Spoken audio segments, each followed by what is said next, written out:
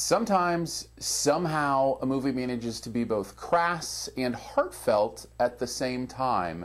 That is certainly the case with the movie Ted, a movie that follows a boy who wishes that his teddy bear would come to life, and then the story of what happens once it does. Stars Mark Wahlberg and is done by Seth McFarlane, who you may know from The Family Guy and shows like that. And I'm not a big Seth MacFarlane fan. In fact, I usually find his shows to be crass and not heartfelt. There's not much substance to them once you get past the rude jokes in the pop culture. The rude jokes in the pop culture are certainly there in Ted, but strangely enough, there's some heart there too, and some real laughs. Ted is a very funny movie. I found myself laughing out loud at times. It is also a movie that somehow manages to capture the idea of lost childhood, lost innocence, and what it means to regain that and to find that as we become adults and as we grow into responsibilities.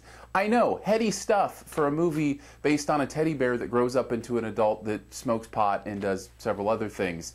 But it's there. And does that mean I'm recommending the movie? No, you're going to have to figure that out for yourself as far as, you know, what your standards are and your limitations on movies you're going to see. I will tell you this, though.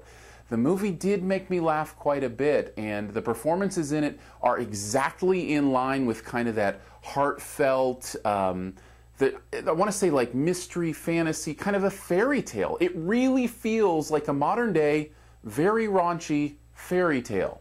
Figure that one out.